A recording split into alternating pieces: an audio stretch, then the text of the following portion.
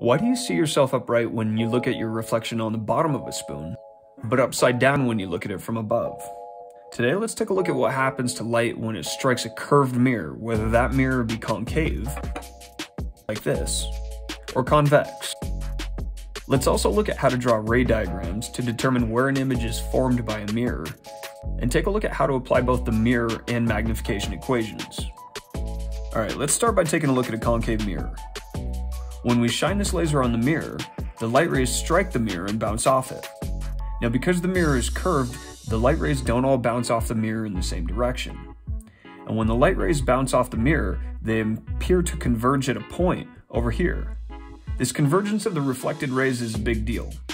So to understand where and why the light rays converge, let's get rid of this laser and draw out a mirror. Now, the shape of this mirror is a pretty big deal. You can see this mirror has a constant radius and a center of curvature right here.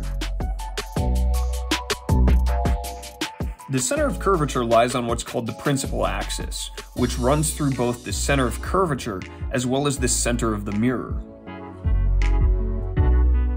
To see why light rays converge when they strike a concave mirror, let's follow several different rays all traveling parallel to the principal axis. Let's draw the first incident ray up here above the principal axis. Because the mirror is curved, light which is traveling parallel to the principal axis strikes the mirror at an angle. And because this mirror is a circle, the normal vector to the mirror is actually the radius vector of this circle. You'll remember, when light strikes a mirror, the incident angle and the reflected angle are equal, which means the reflected ray from this mirror will travel in this direction.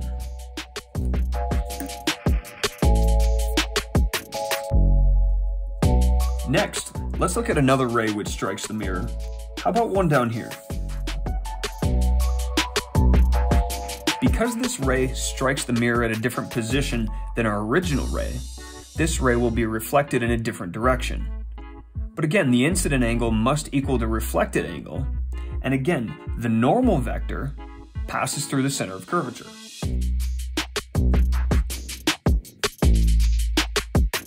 You'll see these two reflected rays converge right here. Now, we could draw an incident ray anywhere we want, and so long as the ray strikes the mirror traveling parallel to the principal axis, the reflected ray will pass through this point, always. So we call this point where all of the reflected rays converge the focal point. Now, for some geometric reasons we don't need to get into, the focal point of a mirror is always halfway between the mirror and its center of curvature. So we've seen why light bounces off a mirror in a certain way. But to answer just why sometimes we see ourselves upside down in a spoon and sometimes upright, we need to look a little farther. So to answer this question, let's draw what's called a ray tracing diagram for a concave mirror.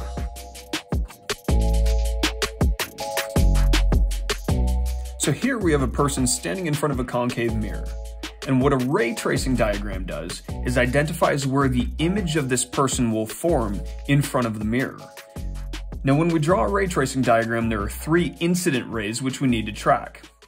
The first incident ray travels from the top of our object, in this case this blue-headed person, parallel to the principal axis toward the mirror.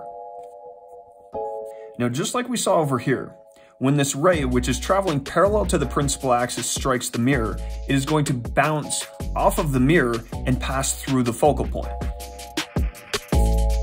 The next ray we're going to look at is the ray which starts at the top of this person's head and passes through the center of curvature on its way to the mirror. Now, as this ray passes through the center of curvature and heads towards the mirror, it is traveling parallel to the normal vector, or you could say perpendicular to the surface of the mirror itself. What that means is that ray is going to turn around and bounce right back along the line on which it came from. And last, we have the ray which starts at the top of this person's head and passes through the focal point. Now, much like this ray which came in parallel to the principal axis and bounced out through the focal point, the ray which passes through the focal point is going to bounce off of the mirror parallel to the principal axis. Now, all three of these incident rays originated at the top of the person's head, struck the mirror at different locations, and bounced off the mirror, but you'll see they all converge right here. And this is the position where the reflected image of the person is going to form.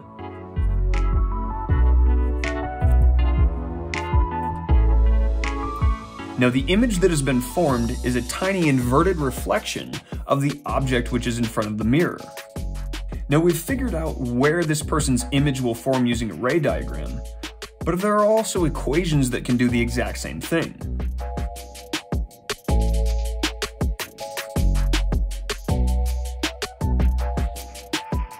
Now, these two equations can be used to calculate both the position and size of an image which is formed when an object is placed in front of a mirror. But let's save how to use and apply these equations and the nuances that go with them for another day.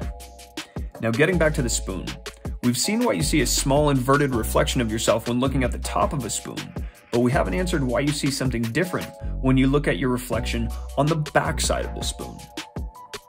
So instead of looking at a concave mirror like the top of the spoon, let's take a look at what you would see when looking at the bottom of the spoon, which is a convex mirror.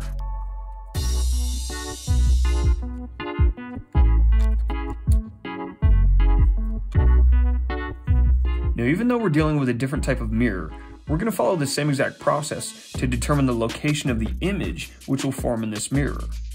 And just like before, we're going to begin by drawing a line from the top of this person's head parallel to the principal axis toward the mirror.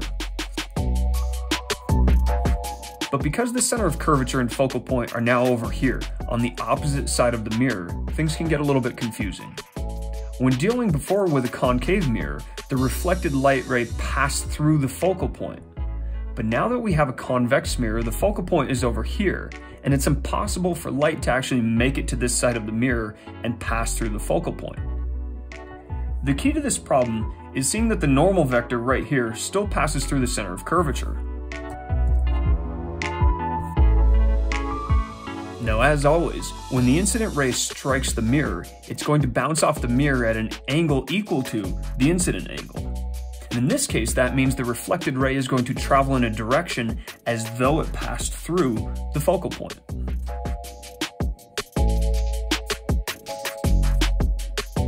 So you'll see this reflected ray heads up and to the left as though it passed through the focal point.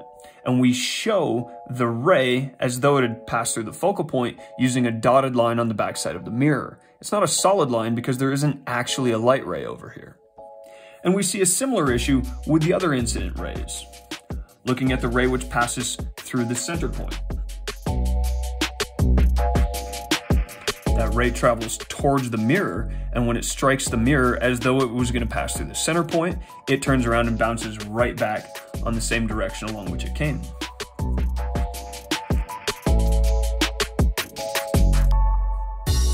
And the ray which is traveling toward the focal point is headed straight toward the focal point, but when it strikes the mirror here, it bounces off parallel to the principal axis. So just like we saw with the concave mirror, where all of the reflected rays appear to converge is where the image forms.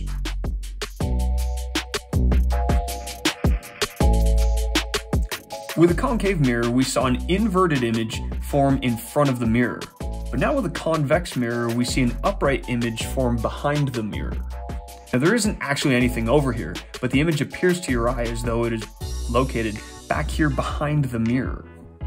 And again, the mirror and magnification equations still apply here.